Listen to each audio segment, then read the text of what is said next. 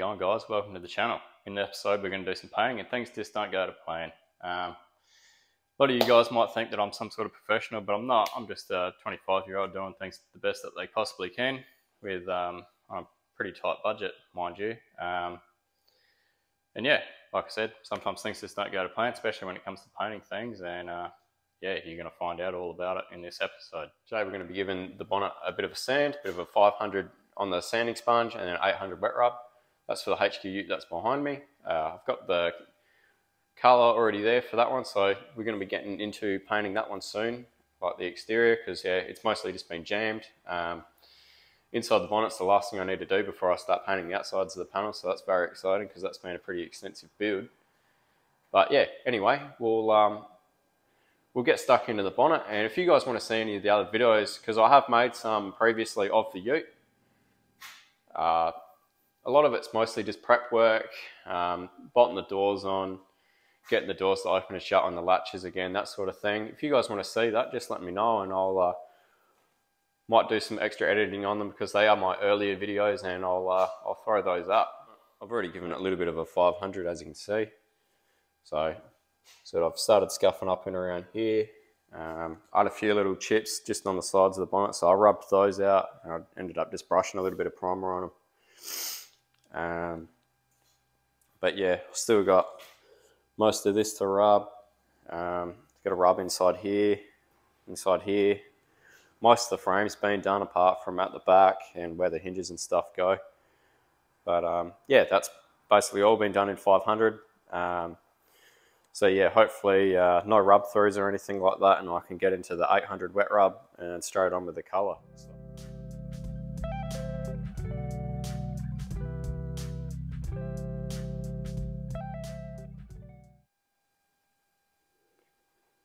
Alright, so the bonnet's all been prepped down with 500.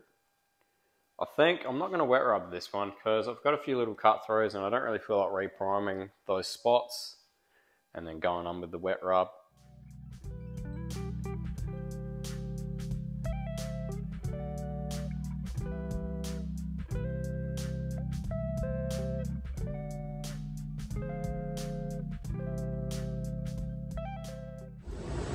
Alrighty, got the wet on wet primer in the gun. Obviously the water in the shed's drying out a little bit, so I took my time, made sure all of this was prep side all nice. Yeah, just getting ready to put on the wet on wet primer, and then I'll let that sit for a little bit, probably clean out my gun. I'll shut the fan down, I'll wet the floor down again before I start putting the base coat on. But yeah, it's coming up pretty well, I reckon, so far. Obviously nothing's been sprayed on it just yet. It's just been 500 down, grey scotch brighted, prep side a few times, masked, prep side again. And yeah, like I said, got the rest of the shed pretty well ready, so yeah, it's getting there, slowly.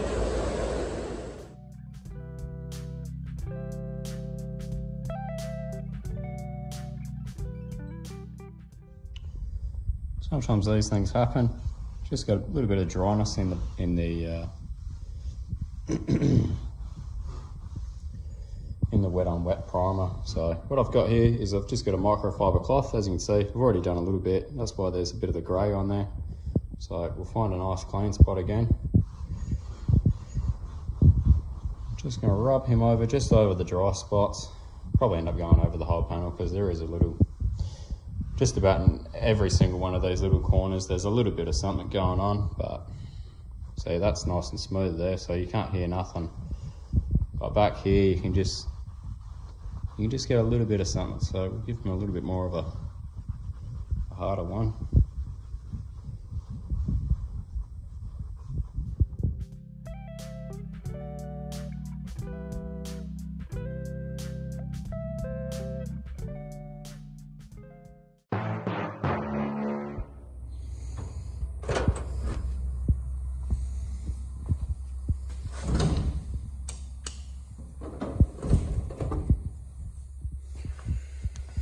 Well, things didn't really quite go to plan yesterday. I couldn't quite get the base coat to lay down quite flat enough for me to clear over it, so I ended up just leaving it overnight. Figured it was sort of getting too late in the day. It's about 4 o'clock when this happened, so end of daylight savings. You know, the sun's going to start going down pretty soon. Attracting bugs, that sort of thing. Kind of just figured the next day I'd come out in the morning, give it an 800, flatten it all off. A good scuff up, put on a few more coats of base coat and then clear it. Not ideal, but it is what it is, I suppose. You just have to work with it. Anyway, I mean, it's not terrible. It's just it didn't quite go down. There's still a bit of crap out here and there, but so that's probably one of the better spots. But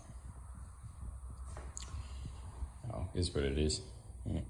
Bit of moisture from the roof.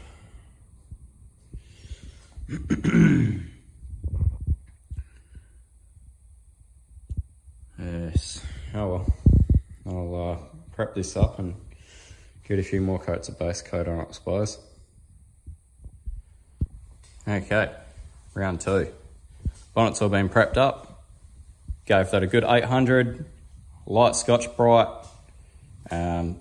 Basically cleaned it over, blown it over a whole bunch of times. I'll go once over again with just the microfiber cloth, a fresh one, just before I put any more base coat on. And yeah, fingers crossed it lays down pretty smooth this time. Now that there's really no orange peel or anything like that left in the panel, so yes.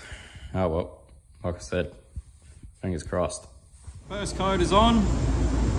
Got my torch here. Just thought I'd show you guys. I don't know if you can pick that up in the camera, but see how there's basically no orange peel in that. So the base coat is almost dead flat. That's sort of what I was going for, obviously the first time I put a coat on this, but just didn't quite happen. That's alright. Main thing is, as long as you can fix your mistakes. Oh, what's the saying?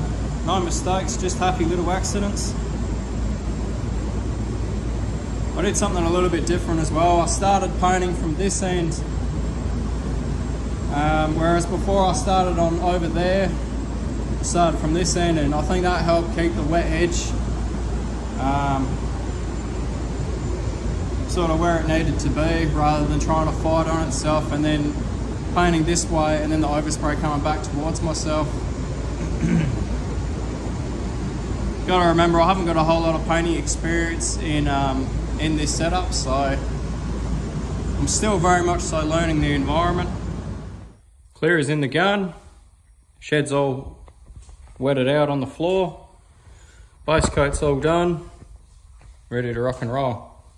So the bonnet's all cleared. Doesn't look too bad, but there is some imperfections in it. There's some pretty big bits of crap in these sections through here. I ended up getting a couple little runs through here, either side. Hoping I'm going to be able to polish those out. Started to just run, just there, that one. But I'm hopeful with a mini polisher, I should be able to get those out. But, you know, all in all, it's not too bad. I mean, for the amount of headache it gave me, it's come up all right.